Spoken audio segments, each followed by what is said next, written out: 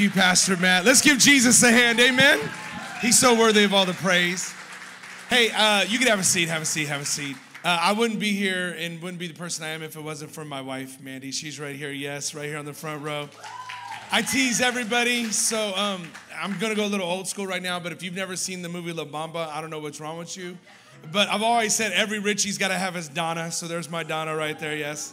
She just don't like it when I call her Kitten, but you'd have to watch the movie to understand that. But anyway, so we're so honored to be here today and coming to Fountain Church. I always like to thank Pastor Matt and Pastor Jackie for having us. But what we found out is I didn't know Jackie's maiden last name was Martinez.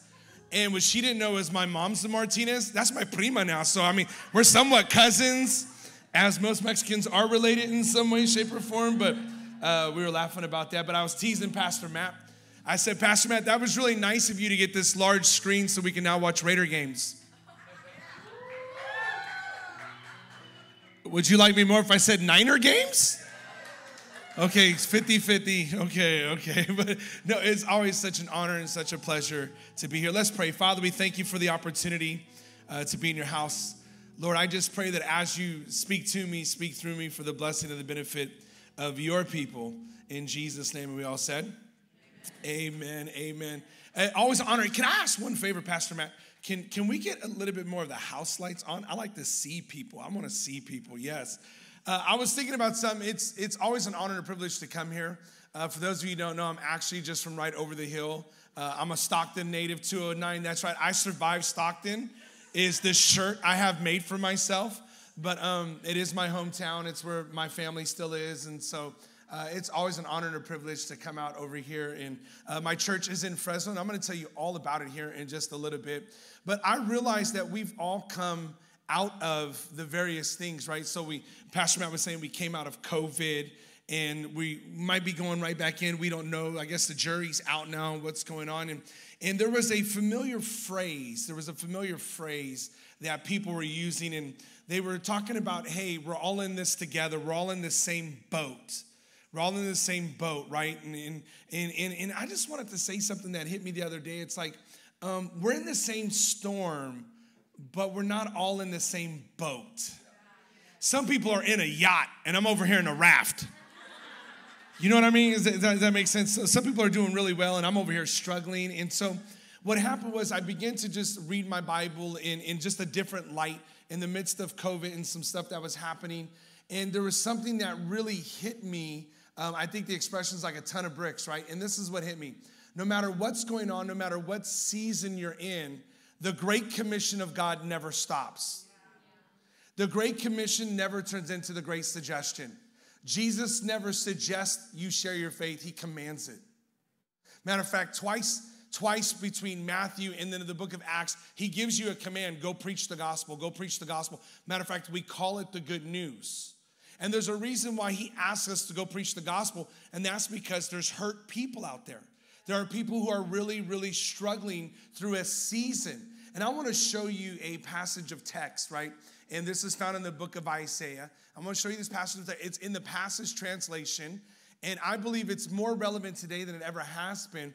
And the Passage translation is a different type of translation, but it's going to come up on the board.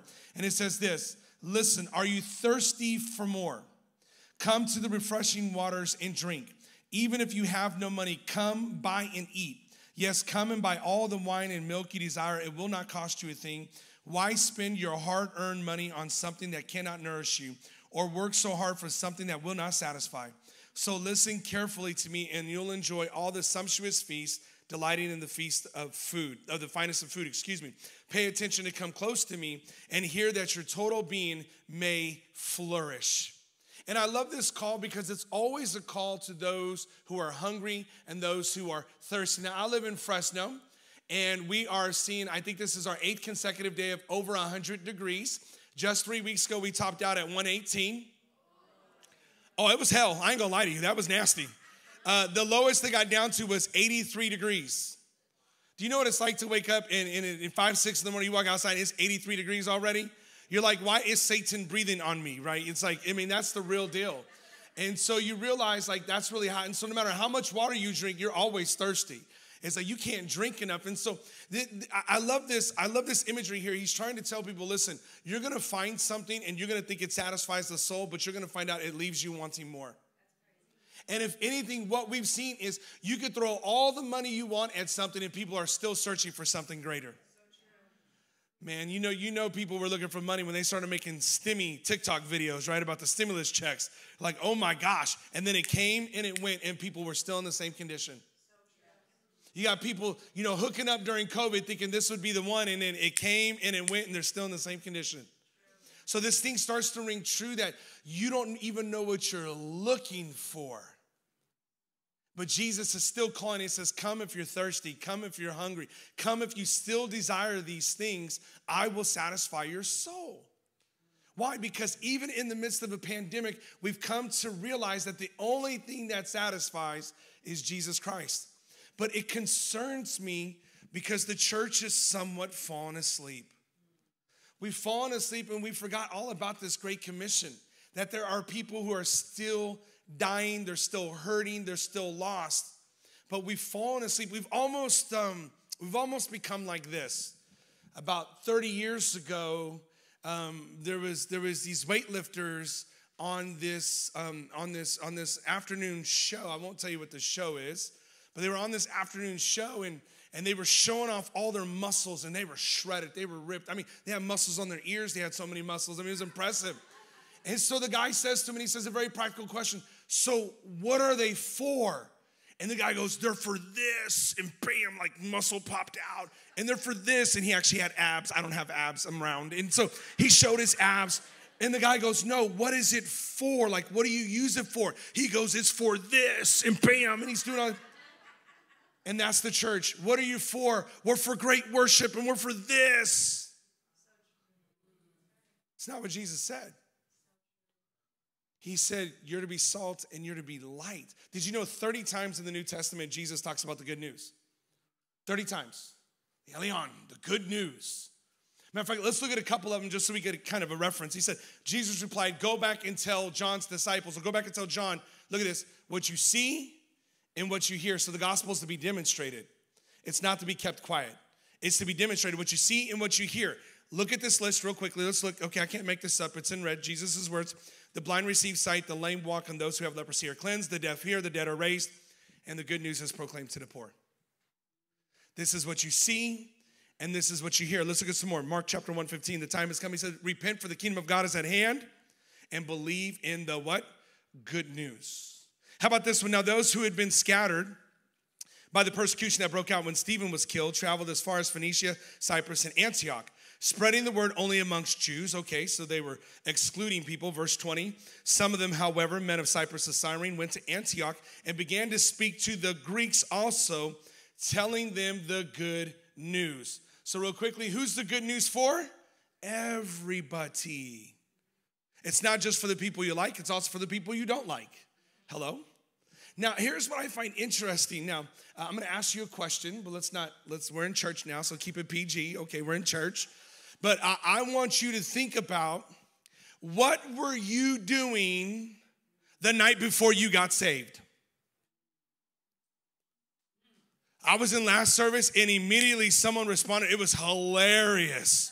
I said, what were you doing the night before you got saved? Like, ooh, all bad. I'm like, okay, what were you doing now that you said that out loud? Like, what were you doing? But what were you doing? Like, it hits me. My wife and I were driving up from Fresno yesterday. And it just hits me. It's like, do you know that the gospel, when it is preached to you and when you make a decision, you never see it coming? Like, you don't plan it. I've never heard anybody said, I plan on this Sunday giving my heart to the Lord. You just wait and see, but I'm planning on it. It usually comes and just smacks you right in the face, and you make a decision that you don't even know why you're making the decision, and all of a sudden things change. It's like the woman at the well never knew her life was going to change by noon the next day. Because I think had she known it was going to change, she might not have shown up to draw water. But all of a sudden, she runs into Jesus, and Jesus says to her, hey, I want you to go call your husband. She goes, I ain't got one. He goes, well, you ain't lying about that. You got 5, and the one you're living with ain't your boo. Could you imagine if you do that now? You're just trying to go to Walmart, and you're there talking to the checker, Hey, I feel like God wants me to tell you, go call your husband. Why ain't got one? You right, girl, because you done had 6.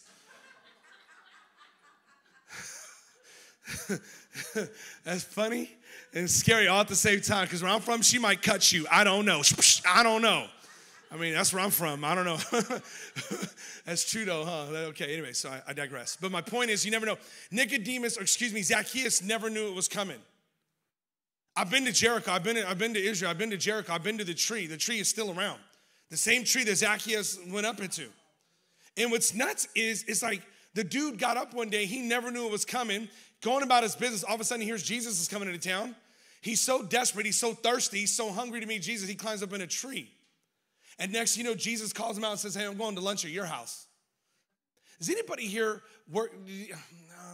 If your boss is here, don't raise your hand. But if your boss ain't here, raise your hand.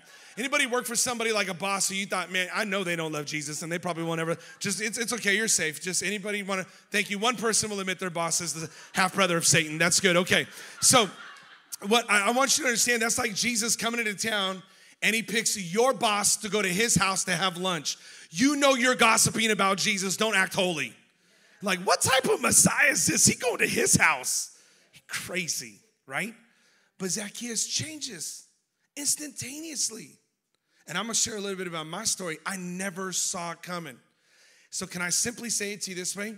Sometimes the good news you're preaching isn't good news. It's actually bad news. You know, I didn't grow up in church. And when I wasn't in church, I didn't want nobody to preach to me about church. You can keep your Jesus. Because I wanted to sin. I was having fun sinning.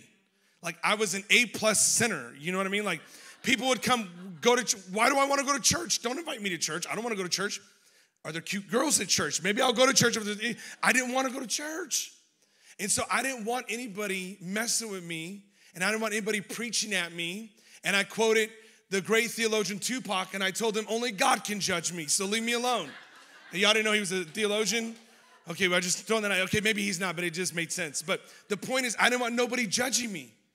And so I'm like, I'm not going. And so you got to understand that there are times that we think we're giving people the good news, and it's really kind of bad news. And if you don't believe me, I always go to the Bible, and I got to throw a quick disclaimer. I'm going to tell you a story here in just a minute where I'm actually living in a 21st century Acts chapter 16 moment, and I'll prove it to you. Acts 19, excuse me.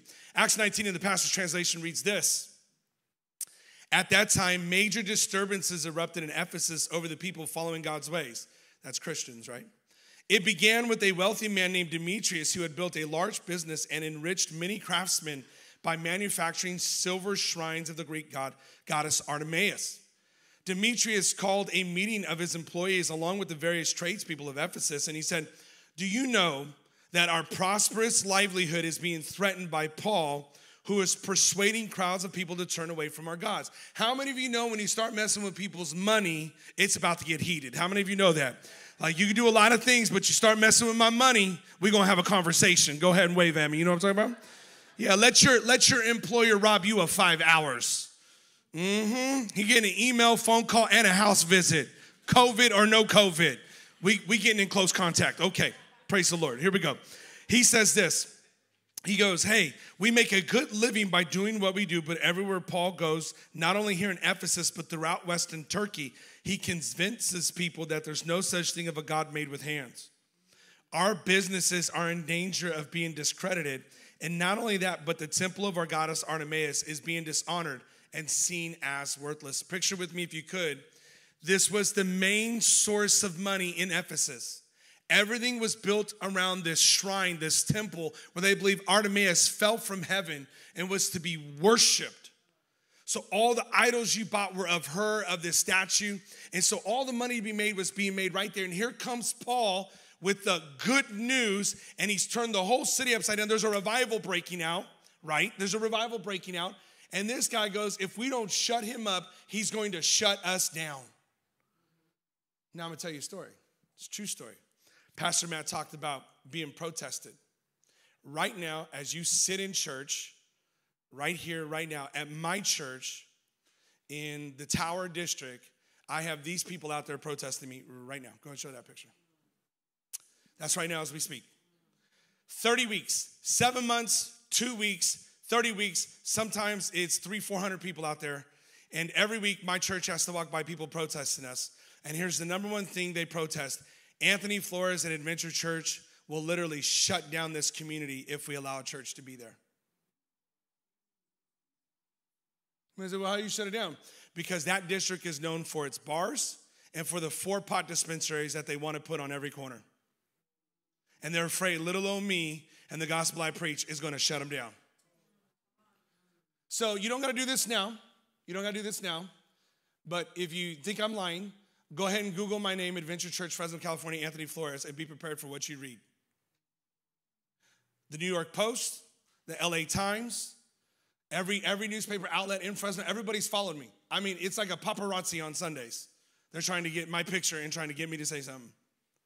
30 weeks, 7.5 months. I've talked to all my pastor friends across the nation. They said to date, I have the longest running protest against any church they've ever seen.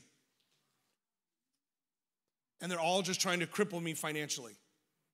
They're literally trying to bankrupt me. But they can't stop God. And their number one complaint is he will shut it down if we allow him to have a church there. And then the people say, but he will shut the bars down if we allow him to have a church there. So I had to go on TV. I went on TV. Matter of fact, I'll be hosting a radio show next week and I'll be on TV again. But I had to go on TV and in front of a panel, I literally told everybody, you can open up all the pot dispensaries you want. I will never protest a thing. You can open up all the clubs you want and I'll never protest a thing because greater is he that lives on the inside of me than he that is financing those people. I'm not afraid of anything. You can put them next door, across the street. You can line the whole street with them. I am not afraid of what it's going to do because I know the God in whom I serve. Say, bring it on. You want to dispense dope? I want to dispense hope. We'll see who wins at the end of the day. So they blasted me. They literally ran my name through the mud. They doxed my wife and I. They doxed my kids. They told people to drive by my house. They said, go drive by that, I can't say what they said, but go drive by his house. So I went on TV. My wife got mad at this, but I went on TV. I sent her away. I went on TV and I said, here's my address. The garage door is up. Please come by and say hi. I called your bluff. Bring it. Hey, y'all, I'm from Stockton, y'all. I don't know what to say, okay? Stockton slap for all you UFC fans. You know what I'm talking about. I said, garage door is up. Come through. I'm waiting because I know the God in whom I serve. I know I'm protected. I know where I'm going when I die tonight. I ain't tripping. But I've watched this play out, and it's not good news to them. So then a person decides to sue the theater and myself. So I've been in court now for 7 months. And I told this person, he owns a brewery. I said, what are you so afraid of? You make beer and my Jesus turns water into wine. It's no competition. One's wine, one's beer. You know, can I tell you something funny? Can I tell you something really funny? I'm going to give you a secret to life. The number one thing, you can ask my wife, the number one thing that makes people most angry is they can't steal my joy. They hate my smile. They literally make signs. Every week they'll make a sign. Every week they'll make a sign for me, and it'll be one just for me. And then every week I judge their sign. Like I'll hold up a number like, hey, dude, that was like a 3, bro. You suck. Like, come on. And then one time I came out here like 3 weeks ago, and the lady, she made this really cool sign. She said, hey, not loving your neighbor is kind of like going to the gym and skipping leg day. How dare you bring the gym into this conversation? Look at my legs. I do not skip leg day. Forget you. I was so mad. My assistant pastor, Deshaun, goes, hey, that's a good one though, pastor. That one's good. That took some creative thought. And so what? They're mad because they can't rob my joy. They can't steal my joy.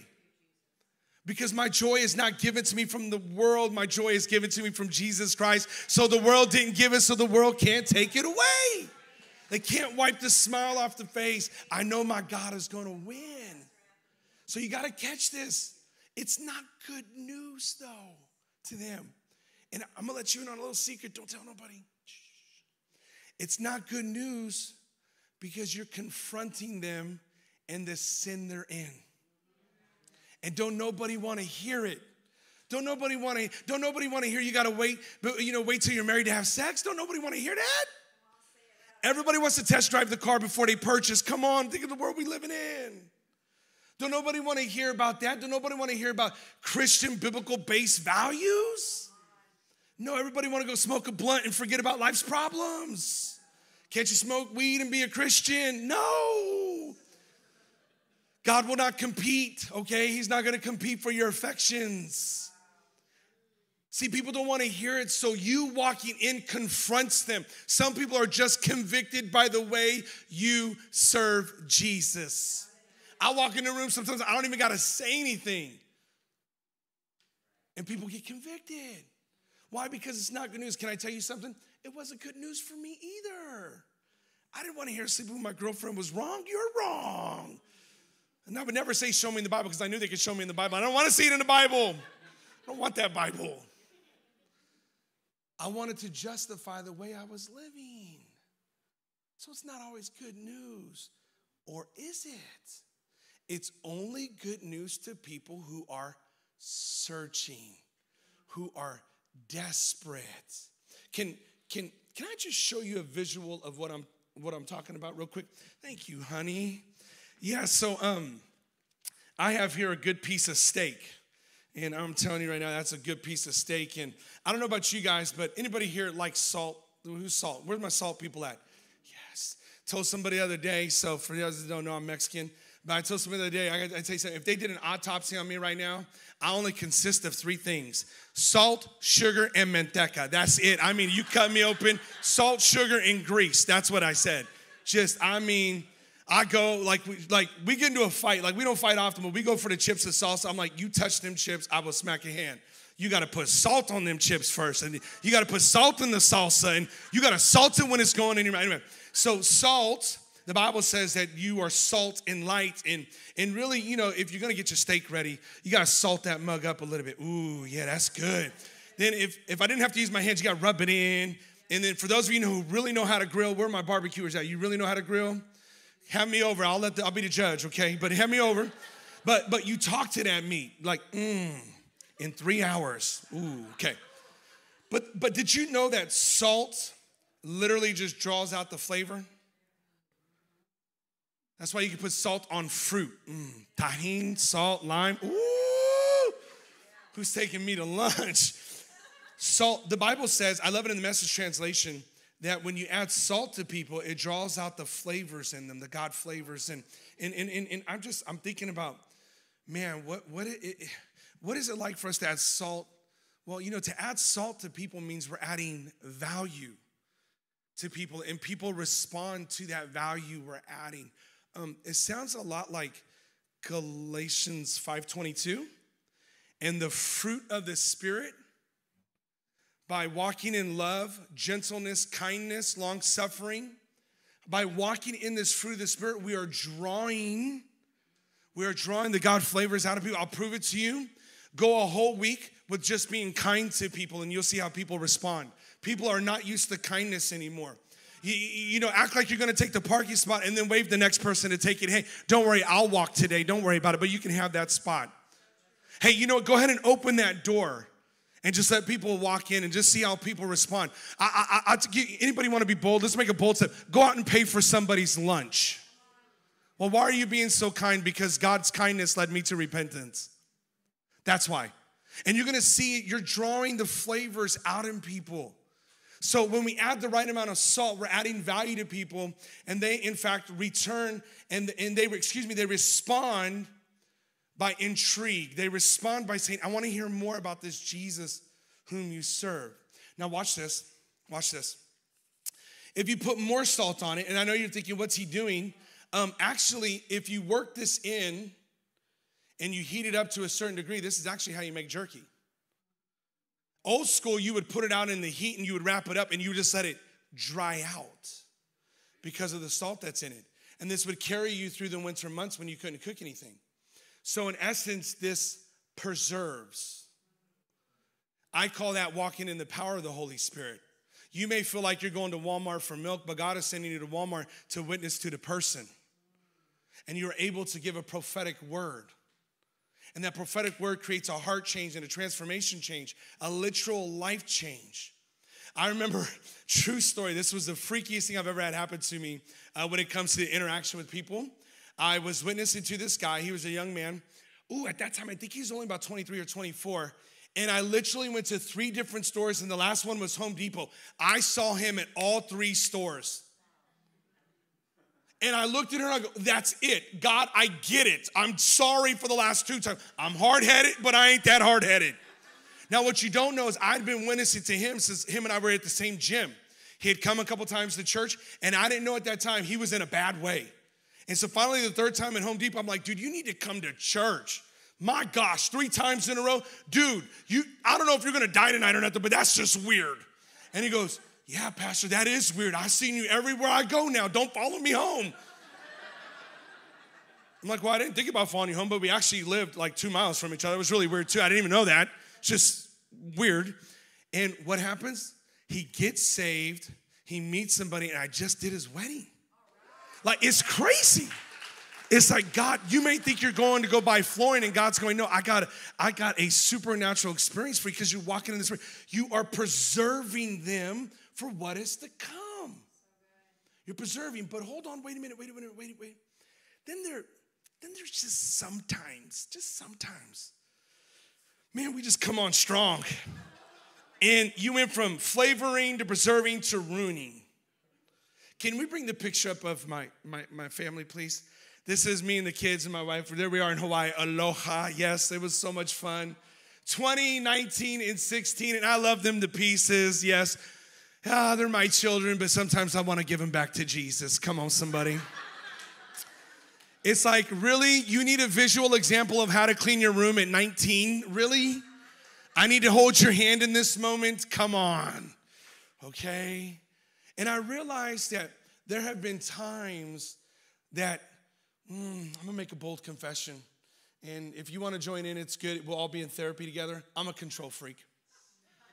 Nobody else wants to join in with me? I feel liberated. Okay, 3, 4 of us. Okay, the rest of you must be saints. I don't know why I'm preaching. And when it comes to my kids, like one of them just decided, hey, like I got to start praying about who my spouse is going to be. No, you don't need to. You don't need to pray about that. Yeah, I just need to see, she read this book by Dr. Henry Cloud and, how to interview. And she goes, I need to go on a couple of interviews. No, you don't. God's going to speak to me and I'll let you know. Yeah. And I saw it now. I sound all spiritual. He will call and I will answer. Yes, Lord. He's saying it's no right now. No. In a nice British accent, no. No scrub for you. Anyway, so I like to control things, and I get it. And sometimes my kids are like, that's too much. I think this generation calls it extra. Dad, you're extra. And I'm like, extra loud? And they go, you're over salting. You're ruining this. I think there's some of you here, you don't want your parents' faith. And I commend you for that. But at the exclusion of you don't want your parents' faith, don't go to the other end and have no faith at all. You didn't catch that. Don't exclude your parents' faith by having no faith at all. You need to hear that. Because your parents' faith carried them through a tough time you know none about. You ain't as grown as you think you are. You got to hear that. When mom and dad say, hey, I've been around the block and I got the scars to prove it, they ain't lying. It's one thing I try to tell my kids, like, hey, I know a thing or two. Does this make sense? But mom, dad, we got to be careful. We don't ruin it. Because the number one goal is for us to help them hear the voice of Jesus and respond. You see that? I'm talking to the parents out here. I know it's hard. Right? So we don't want to ruin. We want to bring out the flavors. We want to be so, we want to be so just, what's the word I'm looking for? We want it to look so attractive that they're going, why is their life different? They seem happy. Even all hell breaking loose, they're still happy. I want that. And that's what we're doing. But I know there's a knee-jerk reaction to come on strong. I want to take a quick right turn real quick, and I'm going to show you something that I promise you is not only in your Bible, but it's just different. Can I show you something? I'm going to come up with this quote, and I don't know if you're going to agree with this or not, but it is the Bible, and I'm going to show it to you, so you're probably going to have to agree with it, okay? I'm just warning you. Here's the statement, and it's even hard for me to say, but here's the statement. Hell has what the church needs. Do you see that? Now I live in Fresno. I'm here to tell you, hell ain't got nothing. Let me tell you right now, that's hot. Like, like we got black interior on a dark gray car in 118 setting out in the sun. Woo! That'll get you praying in tongues when you open up it's like opening up an oven when you try to get, ooh, right? Thank you, Lord, I'm going to heaven. So even saying this is like just strange. The other day, it was so hot, a person put a crock pot on the black asphalt and was expecting the meat to cook. I took a picture and I said, only in the hood could you put it out on the street and expect you to get some carne asada. You know what I'm saying? That's how hot it was. But actually, I think it'll work, actually, when we thought about it. But hell has what the church needs. There's this urgency. Like, time is short. Can I show you the verse? Okay, this is going to come up on the board. It's in Luke chapter 16. There's a little bit before this and a little bit after, but let me just give you the middle of it, right? Abraham's bosom, there's a rich man, there's Lazarus, and Lazarus is in heaven and the rich man's in hell. And then he tells Lazarus, he goes, hey, I beg you then, Father Abraham, would you send Lazarus to my father's house? Look. For I have five brothers to warn, so that they will not also come to this place of torment. Look at the response. There's an urgency. Look at the response. But Abraham says, they have Moses and the prophets. Listen to them. But he said, no, Father Abraham, but if someone from the dead will go to them, they will repent. He is literally pleading his case before Father Abraham, saying, you need to send somebody back. You need to go tell my brothers. You need to go warn them. If you could only see the amount of exclamation points, all caps highlighted, sticking out to you, that there's this urgency that there is an afterlife to the life you're living right now. And if you're not careful, something's going to happen. There's this urgency. So I only got two things to take away. I just want to give them to you. It's really super simple. I'm a simple preacher, and here it is. Who are your five people? I'm just sticking with the Bible verse. Don't get mad at me. You say, I got five. And no, I don't got five on it, okay? I got five people. So I have to be careful, you heathens out there thinking things. Five people, right? I got five people. Who are your five? Number two, just from the text, only from the text, I'm not reading into it. How urgent are you? How urgent? How much of a priority is it for you?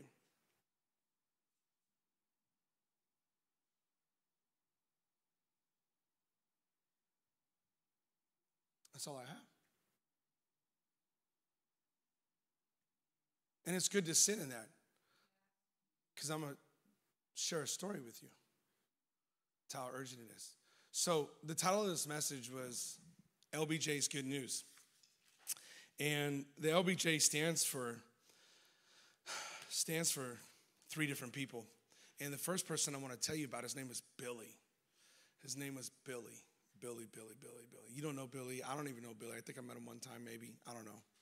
I don't think I know him. But this dude named Billy, I owe him so much. You know, I said you never know when your life will change. You never see it coming, and your life changes, right? So this guy named Billy would go to school every day, and he'd witness, and he'd invite this beautiful, ox-sitter, fine, hot woman to a youth group all the time, 14 years old. He would always invite her. Little did he know, this same young girl, her mom gave her heart to the Lord. Her mom did, about a month before that, and was pressuring and telling this 14-year-old, go to church with me, go to church with me. But this 14-year-old was stubborn and hard-headed. But this guy named Billy kept inviting. So from home to school, she was getting this invite. Till one day she said, yes. And that woman is my wife. witness to my wife. And I'm so thankful to Billy. I'm thankful for two things. Number one, I'm thankful he invited her, and I'm thankful he didn't have enough game to keep her. Come on, somebody. Woo! That was cold, huh? That was cold, huh? That was cold. Bad pastor, bad pastor, bad pastor. You know, from that moment on, she started praying for her husband. She'll tell you that. I know she looks sweet and innocent now, but she was stubborn. She was hard. She was rebellious. She was super rebellious. Just throwing that out there. And I'm so thankful. Then the J. The J stands for this man named John. Come on up. You want to play? Yeah, the worship team. John, I hate to even say this, but my best friend's name was John, and his dad was Big John. And as God is my witness, hand on Bible, I would have never let my kids hang out with a person like me. I got his son into so much trouble. Y'all have that one friend who you just say, hey, I think we should do this, and they do it? I was the guy who did it. It's like we lit firecrackers off in my room, caught my room on fire. I mean, just stupid stuff. I was just that guy. I was like, let's go have fun, forget the consequences. Hey, let's jump off a bridge. Let's go. And so I don't know why he ever let me. They're the most God-fearing, God-loving family I've ever met, John and Miss Monica. And I never knew March of 93 my life was going to change, and it changed drastically. Check this out. I cannot make this up. I literally took my three best friends, and we were going to go to my dad's house in LA, and we were going to go party all week. We were jumping on an Amtrak train. I mean, from bus to train. We were going to have so much fun. I had scored various things, and we were going to go have fun. And the day before we leave, Big John brings me in. And my nickname from where I'm from is Chopper. Everybody still calls me Chopper from back home, and even my family. And he sits me down and goes, Chopper, I know what you guys are up to. And you get that little scared feeling. I'm like, no, you don't. We ain't up to nothing. We just gonna go visit my dad. And he goes, boy, I know what you're doing with my son. Then the fear of God comes over you. Because Big John had one of them voices like God himself was talking to you. Chopper. He was OG though. I totally respected him because one time I tried to slap box him and he whooped me. And so I totally respect him. I was that kid. And I warn you, I said I was that kid. Still a funny joke to this day now. He lives right down the street from me now, Big John. And so anyway, long story short, he tells me something that I'll never forget. He says this, he goes, I need you to think about something. Where would you go if you died tonight? I'm like, really? I'm trying to go sin, and you want to hit me with some Jesus stuff? You are killing my vibe. So me, I don't want to say all that. I'm like, I don't know. And he goes, boy, God is watching you. You need to think about that. And then it's like a movie. He just turned around, and he disappeared. And I'm not kidding you. We got on the Amtrak train, and we were doing some things we shouldn't be doing. And the whole time, I'm thinking, God is watching me. I'm going to go to hell. I'm going to go to hell. Man, I'm going to go to hell, man. You know what? You guys are going with me then. I ain't going alone. Shoot. Down in L.A. trying to party. Man, I couldn't even party right because all I could hear was Big John's voice. Where you going if you die tonight, Chopper? Where you going? And I'm like, man, I can't even sin right now. Sinning, this ain't even fun no more. And then all of a sudden we get home on Saturday. I didn't even know it was Easter Sunday morning. And then all of a sudden I get up, I get myself dressed, I jump in the car, and I end up in church on the corner of Westland and Bianchi in Stockton, California, Westland Foursquare Church. I'm sitting where every good heathen sits. I'm sitting in the back row. Back row. Last seat to the door just in case something pops off. That's weird. I could just dip out, right? I'm like, I'm gone. This dude came up in his all-white suit, Pastor Curtis Holland, big old rostrum, big old pulpit. And every time he would say a good point, he would kind of lean up like that. So I was back there making fun of him. What's that mean? All of a sudden, he gives this invitation. He says, if you're in here and you're sick and tired of being sick and tired and you're looking for a life change, Jesus wants to meet you where you're at. Raise your hand. Bam! Hand shot right up. I was like, what the heck are you doing? Out of all the times I needed you have failed me. My hand is up in the air.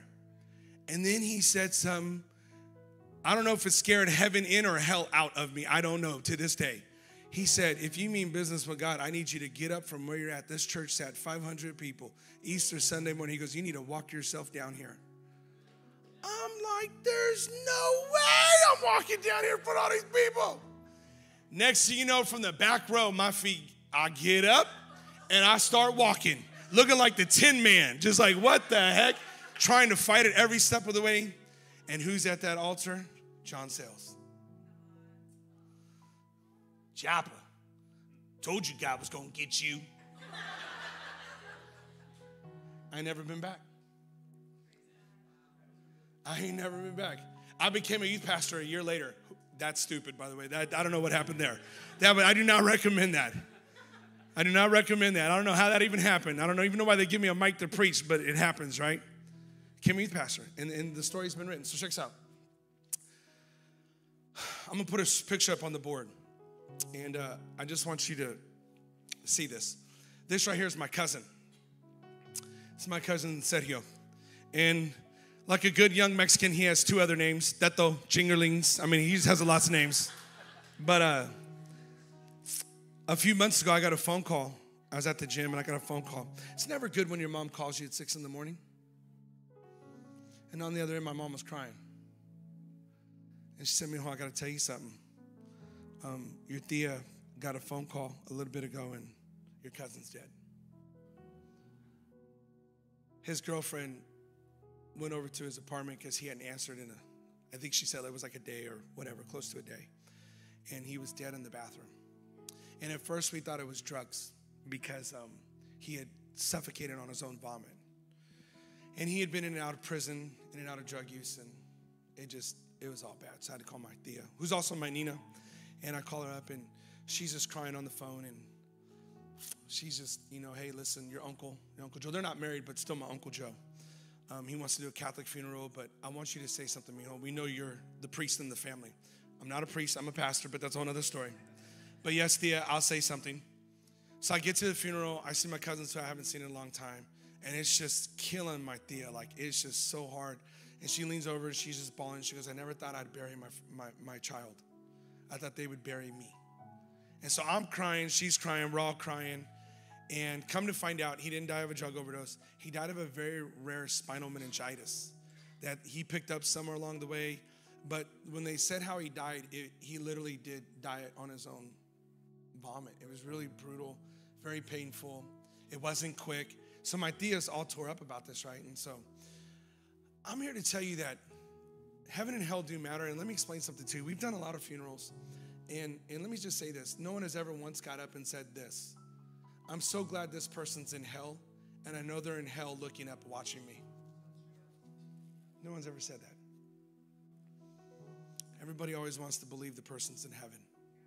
And so I'm sitting in the front, Pastor, I'm sitting in the front, and it hits me because I'm getting ready to get up. I'm getting ready to get up and talk about my cousin, who I loved. Just a special dude. And it hits me. And I can't stop the tears because I'm like, I don't know where he is.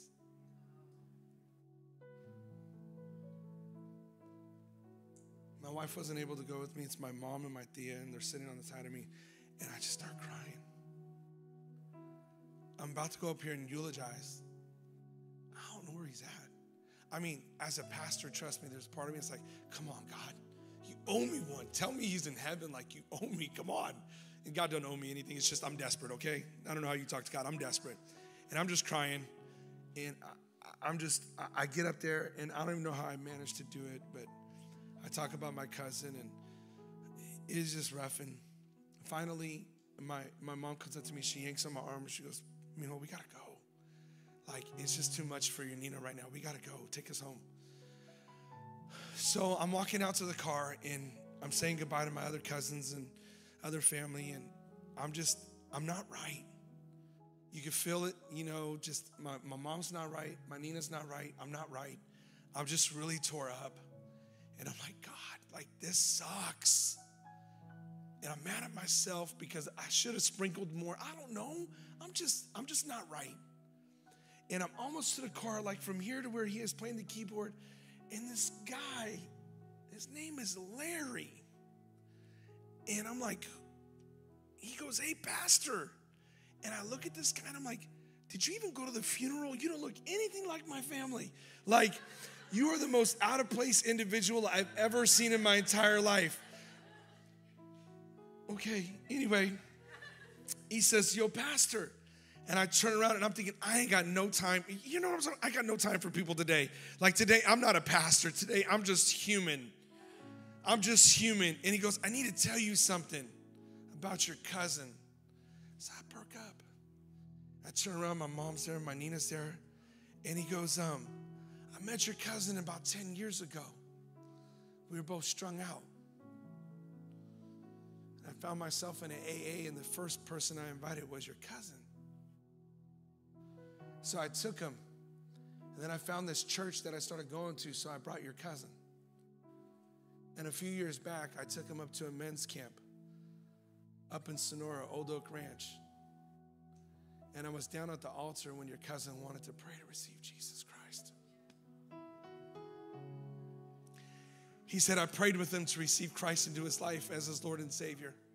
I lost it. I said, I don't know who you are, but I love you. I just love you. You know you lost it when you just like, you just got snobber everywhere, ladies, your eyelashes off. You know what I'm saying? You're just like, ah! You got one just hanging out over there. Come back. And I'm just like, and then my mom, my Nina, everybody's crying. And it's like, he goes, now listen, I know your cousin I know he wasn't perfect. But I want you to know every time he hit rock bottom, he'd call me. And I get in the car. And there's just a different mood now. Oh, there's a peace. There's a peace, y'all. I can't explain it. There's a peace in this car. And I felt the Holy Spirit say something to me that I'm going to leave you with. And here it is. The Lord said, I'm faithful to the promises. And it just hit me. And it reminded me of what I told the Lord at 17. Anytime I get a chance to preach, I will preach the gospel like my family is sitting in the audience. Lord, I will stay faithful. I'll preach to your cousin as if it was my cousin. I'll preach to your mom as if it was my mom. I'll preach to your grandparents as if it was my grandparents. And God has remained faithful to me because he is faithful to his people. And today my cousin sits in eternity only to be reunited with me when I get there, church. This is the real deal. I'm here to ask you, will you fulfill the Great Commission with me? Who is your 5? Who is your 5? Father, in the name of Jesus, we trust that you are doing something. With eyes closed and heads bowed, just real quickly. Who is that 5? Moms, dads, put your hands on your heart if this is your child you're praying for today. Father, in the name of Jesus, I pray they come home. Father, I pray that they just get rid of their stubborn pride and they see that, God, you are so kind, you are so loving, that there's no life outside of you. Father, I pray for that person in this place today. Come and experience your own faith in Jesus, our King. Father, I thank you for what